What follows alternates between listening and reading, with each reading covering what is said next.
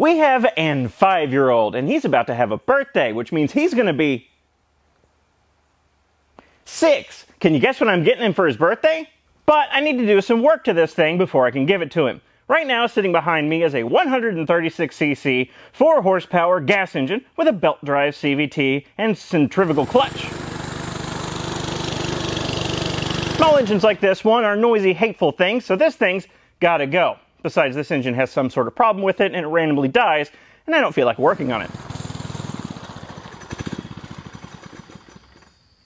So I'm going to convert this go-kart to electric. But for funsies and as an experiment that I've always wanted to do, instead of buying a motor off the shelf, I'm going to see if I can power this go-kart using one of these converted to a motor. This being a used car alternator that I bought from a junkyard for a whopping $5.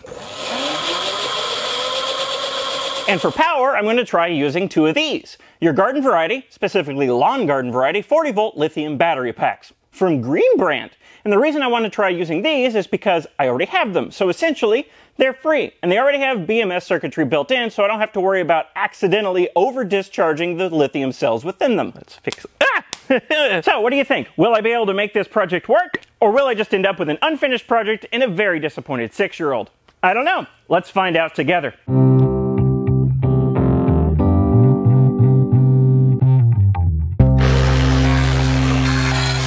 And now, oh yeah. Now we have just bare chain drive and disc brake. By the way, this thing has 1 disc brake and it's actually hydraulically actuated. An alternator and a 3-phase motor/generator are nearly the same thing, but with a few key differences. Aside from, you know, the name. In both, the stator, the stationary part, consists of, in this simplified example, 3 pairs of electromagnetic coils. In the actual alternator I'm using, it's 18 pairs, but it works the same way, so it doesn't matter. If we isolate 1 pair of these coils and 1 sine wave, you can see as we travel down the sine wave, the electromagnetic field's intensity is varying and the polarity is flipping back and forth. But this isn't a single-phase setup, it's a 3-phase setup. And if we include all the phases with their respective pairs, you can see that as we travel down the 3 sine waves, it generates a rotating magnetic field. And this works both ways. In a generator, you put a rotational force to spin the rotor into the generator, and that generates 3-phase power out of the stator that can then be exported elsewhere, like, I don't know, the entire electric grid. And in a motor, you put 3-phase power into the stator, and it spins the rotor. As I mentioned, the stator from my random trash bin find alternator has 18 pairs of coils instead of just 3. And as you can see through the aid of this magnetic viewing film, if I supply a small DC current to just 1 of the phase windings, it's every 3rd stator slot that gets magnetized. And just for fun, I hooked up the stator to my motor controller so you can watch the rotational magnetic field happen in real time with the magnetic viewing film. I think that's pretty cool. In a typical 3-phase generator/motor, the rotor is either made of some sort of conductive material, aluminum, copper, laminated steel, what have you, or it's made of permanent magnets. If the rotor is made of some sort of conductive material, then it's an asynchronous induction motor. And it's called such because the rotating magnetic field generated by the stator passes over the rotor and generates, or induces, an electric current into the rotor, causing it to be dragged along with that rotating magnetic field. It's called asynchronous because it drags along behind that rotating magnetic field and is therefore out of sync with it. If the rotor is made of permanent magnets, then it's a permanent magnet synchronous motor because the permanent magnets in the rotor follow along exactly with that rotating magnetic field and it's perfectly in sync with it. In an alternator, the rotor is another field winding. It's an electromagnet. And the reason for this is voltage regulation, because an alternator is hooked up to an engine that varies in speed. If that rotor was a permanent magnet, then the voltage output of the alternator would vary greatly depending on the speed of the engine. But obviously, you don't want that. You want your alternator to put out a constant 13 point whatever volts, no matter what speed the engine is turning at. And the way to achieve this is by having the rotor be energized by the voltage regulation circuitry on board the alternator. So it can vary the amount of current going into the rotor, which varies the magnetic intensity produced by that rotor, depending on the speed that the engine is turning. So for instance, if the engine is spinning at idle, then a fairly high current will be pumped into that rotor, creating a fairly high magnetic field intensity, and if the engine is spinning at, say, 5,000 RPMs, then the current being pumped into the rotor will be much less, producing a much lower magnetic field intensity. Also, the alternator can output a constant 13 point whatever volts, no matter the speed it's turning. This is the rotor for my scrap bin alternator, and power is provided to this field winding in the middle here through these two slip rings with these brushes that ride on them like so. This is the only wear item in the alternator, and as you can see, my slip rings and brushes are quite worn, but it should work well enough for my purposes anyway. If you're wondering what those claws around the rotor winding are, those are to direct the polarity of the magnetic field produced by the rotor winding. If those claws weren't there, then the magnetic poles would go out of the rotor axially, which wouldn't do any good at all. These wrap it around the rotor so you have north-south around the rotor, so it can actually, work. So all I need to do to convert an alternator into a three-phase motor is remove the diode pack that rectifies the alternating current coming out of the stator into direct current, remove the voltage regulation circuitry that I don't need anymore, solder a couple of wires directly to the brushes so we can power the rotor, essentially turning it into a permanent magnet motor, something like this. And I'm powering my rotor using this small buck converter, which will take the 40 or so volts from the battery and regulate it down to a constant voltage or a constant current. I've got this one regulated down to about 3 amps because, I don't know, I just guessed. And if it's not already done so, wire the stator terminals into the delta configuration. My stator happened to have its terminals already wired in the delta configuration, so all I had to do was solder on some leads to extend them out a bit. I did take apart an alternator earlier that had 6 individual wires coming out of the stator, one for each end of each phase winding, that I had to manually wire into the delta configuration, but I ended up not using that alternator because I accidentally broke it. Whoops. Now that my alternator has been converted to a motor, by virtue of removing things, let's give it a test. And by the way, my speed controller of choice, the thing that produces the three-phase signal to drive the motor, is this no-name 1500 watt jobber I bought off Amazon for like 80 bucks. It came with absolutely no instructions and all the labels are in Chinese. And I've got a throttle to control it all. Now let's plug up the battery and see that it works, because I've been testing this. Ready? I lied! Oh wait, I forgot to connect the power cable here. Let's fix it. Ah! Let's fix that. Okay, it's on. Now, it works! I found this little piece here to use as my drive sprocket, and as you can see, it's shiny. That's because for some reason it was a little bit too wide and the chain didn't fit on it, so I had to turn it down on the lathe to make it a little bit narrower, and now it works perfectly. And here I thought I bought that mini lathe and it was going to be completely useless. Well, now I've used it once. Now this sprocket is a little bit bigger than the drive sprocket that was on the engine. The one that was on the engine is 10 teeth. This one is 15 teeth, so it will be a little bit higher geared than it was before. Hopefully that won't be an issue. Now I need to figure out a way to adapt this to the alternator.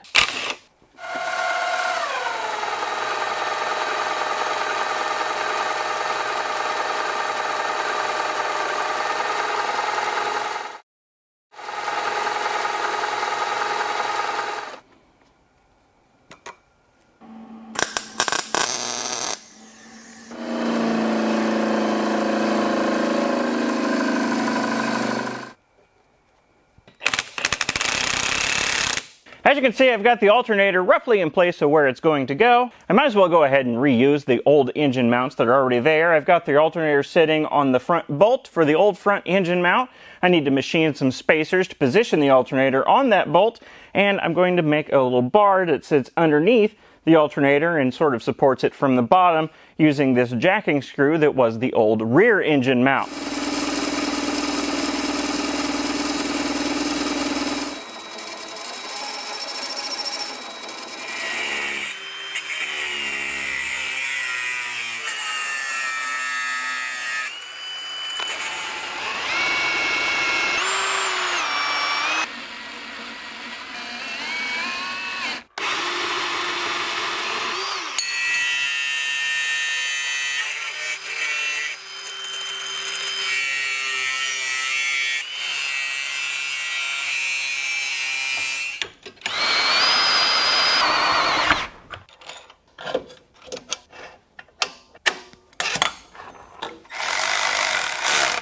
Yeah, that's gonna work. Now I think it's time to hook up the wiring and the motor control and everything and spin the wheels with the motor and see how well it works. It's a pretty good first start. I don't really know how it performs until I, sit on it and actually use the motor to power myself forward. But for now, I can tell two things are slightly problematic. This wheel is a bit loose, which is no problem. There's just a castle nut holding this on. I can tighten that up a bit. And that brake rotor is more warped than my perception of reality. So I'll probably have to find a replacement for that. Or take it off. I don't know. I may be able to run without it. Anyway, on to wiring and permanently mounting some of this stuff. But before I do that, you'll likely want to know about power output of this little alternator turned motor. And frankly, I don't know how much power this little motor is going to turn out. But I can make a guess, because this little motor controller that I'm using is rated at 1500 watts, which is the equivalent of just a tick over 2 horsepower. Now that's input power of the motor controller, not output power of the motor itself, but if we assume a 20% loss, that means that this motor will be putting out 1.6 horsepower. For reference, the big stinky gas engine I took off of here is rated at 4 horsepower. And I know what you're thinking, that's more! You're going to put a weaker motor on this thing? Well, yes, but I want you to remember a couple of things. One, this is probably going to be putting out way more torque than it is horsepower, because it's a relatively slow motor and it's relatively big. And also, the main driver of this contraption is going to be a 6-year-old. So no matter how much power this thing puts out, I'm going to speed limit it anyway. And if he ever outgrows the power that this thing puts out, well, I don't have to upgrade the alternator itself, I can just upgrade the motor controller, probably to a 3000 watt speed controller, and that would bring horsepower right up to 4, which is the equivalent of the big stinky gas engine that I took off of it.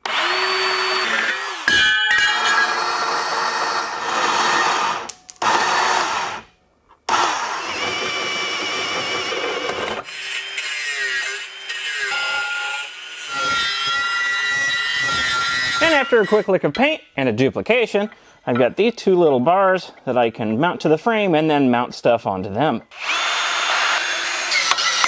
By the way, if you want one of these drill-powered riveters, I've got a link in the description. To mount these 36-volt batteries onto the go-kart, I would use a 3D printer and print a couple of battery mounts with some leads coming off of them. But I don't have a 3D printer. At least not yet anyway. I've got one coming fairly soon, but until that gets here, I'm going to use the chargers that came with the battery. I'm just going to solder a couple of leads onto the negative and positive of the battery and have them stick out of the case. The chargers will still work perfectly fine, but now I can directly connect to the batteries using these. And by the way, the reason I'm using 2 of these batteries in parallel is because of amperage output. One of my patrons told me that one of these Ryobi batteries is only good for 1 kilowatt of output, and since my motor controller draws 1.5 kilowatts, I figure I better parallel 2 of them together.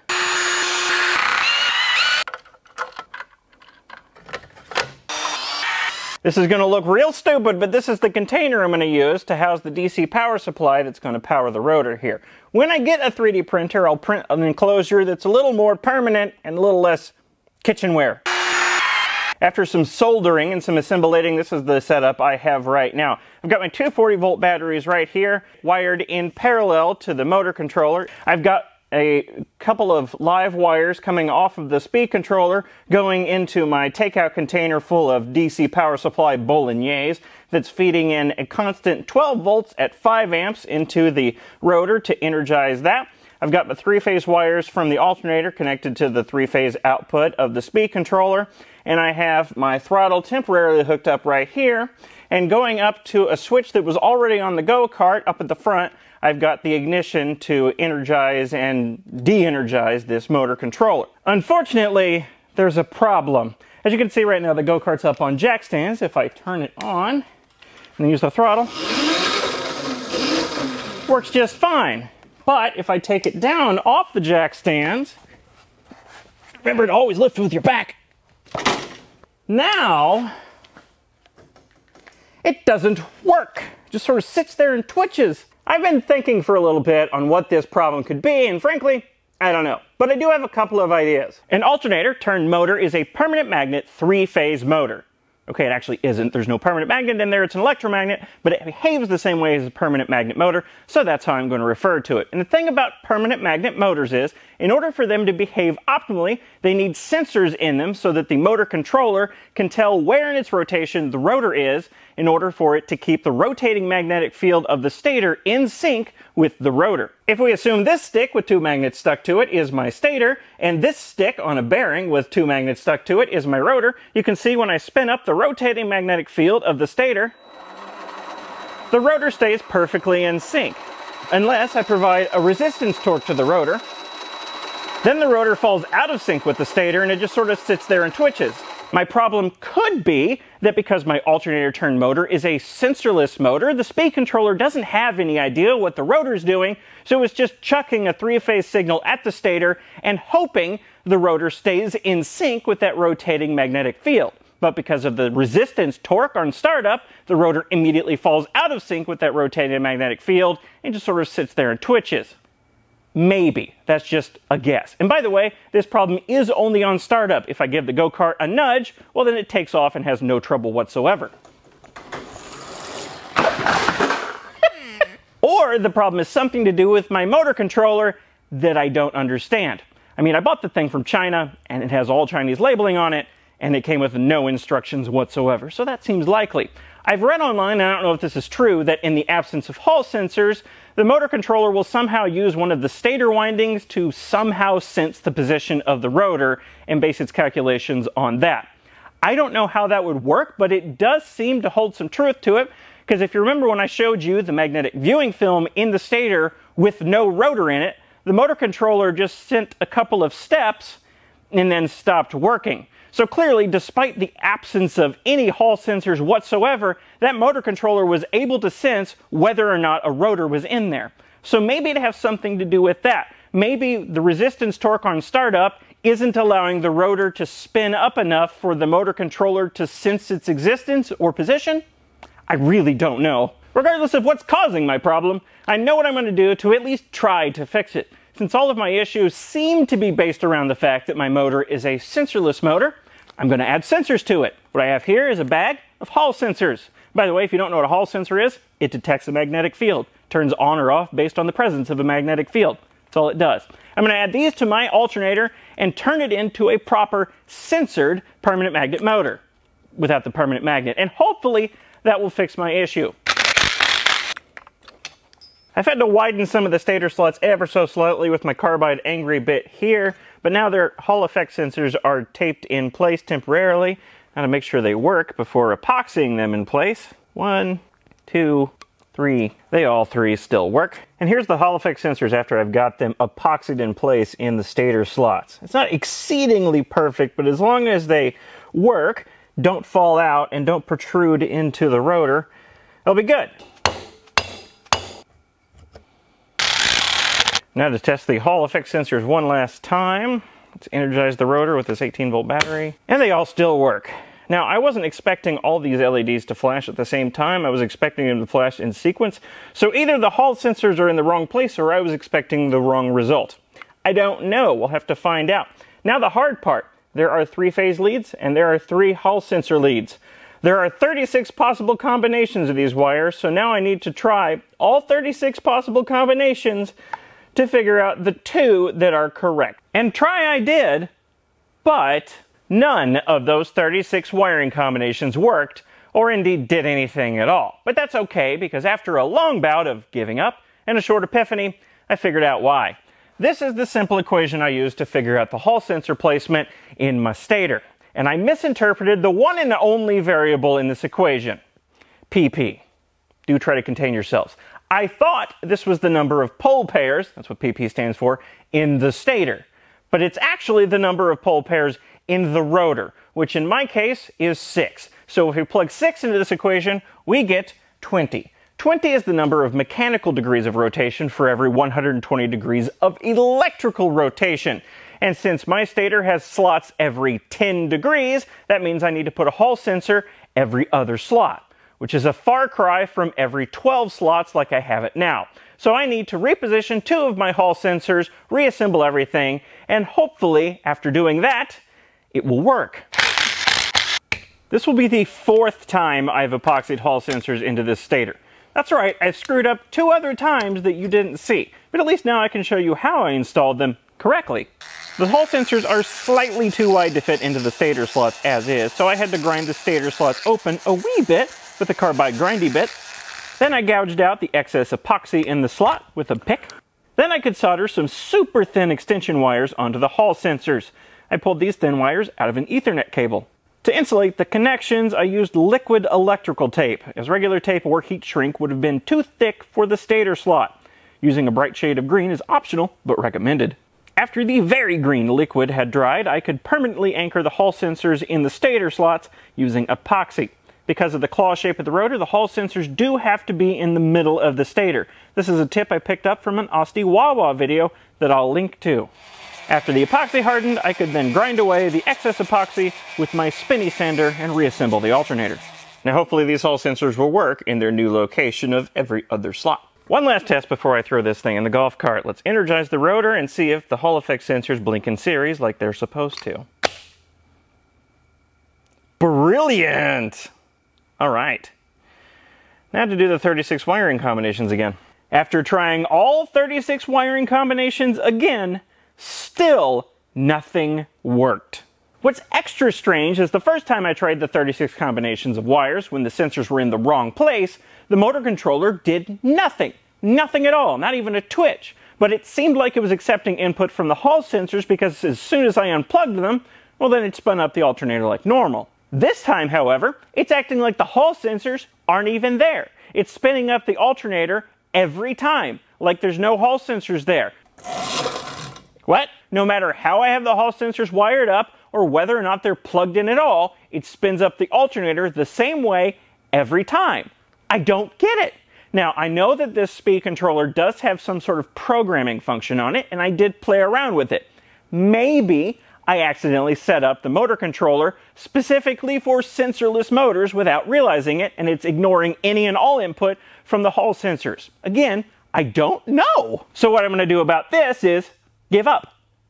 No, really, I'm stopping on this project for now. I'm going to come back to it in about a month or so, but I'm quitting on it for now because this thing's lack of ability to get itself going isn't its only problem.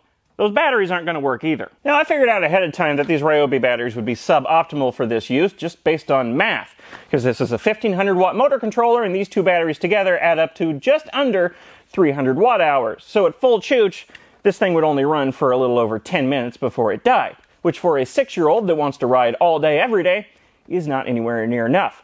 But it's worse than I thought, because I've been taking this thing for test drives. Really annoying test drives where I have to get out and push start it first, but I've been taking it on test drives, and another problem has popped up. For whatever reason, this motor controller with these batteries cuts out almost immediately. After like 15 seconds with these batteries fully charged, the motor controller will cut out. Now, if I flip the ignition switch off and back on again, it immediately comes back, but then it cuts out again another 15 seconds later. I don't know why it's doing that. I don't know if it's because of the BMS modules in the battery, or if it's something to do with the speed controller itself. Maybe it's overcurrenting something. I don't know, and frankly, I don't care. Because, like I said, these batteries were going to be suboptimal to begin with. I'm going to come back to this project in about a month, maybe 2, with a whole new list of parts. First thing I'm going to do, I'm going to swap out these Ryobi batteries with a battery pack that I'm going to make myself. I'm going to purchase a lot of cylindrical LiFePO 4 cells and assemble a 72-volt battery pack. Because I'm using lithium cells, I'll have to buy a BMS to go with it, and because I'm using a much higher voltage rating, I'll have to buy a charger to go with it. I've actually already purchased the charger. I purchased it ahead of time because it has to come all the way from Shenzhen, China, so that should be here in about a week or 2. Then, I'm going to upgrade my motor controller. This 1500 watt motor controller is actually plenty powerful enough for my 6-year-old. Assuming it could get the alternator started on its own and it didn't cut out constantly, it would be plenty of power for my 6-year-old. But it's not plenty of power for my heavy butt, and maybe I want to ride this go-kart on occasion too. So I'm going to upgrade to a 3000 watt motor controller. And if I still have the same problem with the alternator, that's not a huge deal. I'm hoping the extra current from the 3000 watt motor controller will be enough to get this alternator started, but if it's not, these 3000 watt motor controllers from China typically come with their own motor. So I'll have a 3000 watt motor to go with it as backup. I don't want to use that thing because there's still an element of fun involved with using a converted alternator, but if I have to, it'll be there for me. So you have that project to look forward to in about a month. And the only reason I'm waiting about a month is because of the cost of the parts. The cost of all these parts, even though this conversion didn't really work, was only about $100. The cost of all the parts I just mentioned for the upgrade of this project is going to be about $600, which is a fair bit of change, so I'm going to wait a bit. Obviously, this project took me quite a bit longer than I initially anticipated because of all of the setbacks.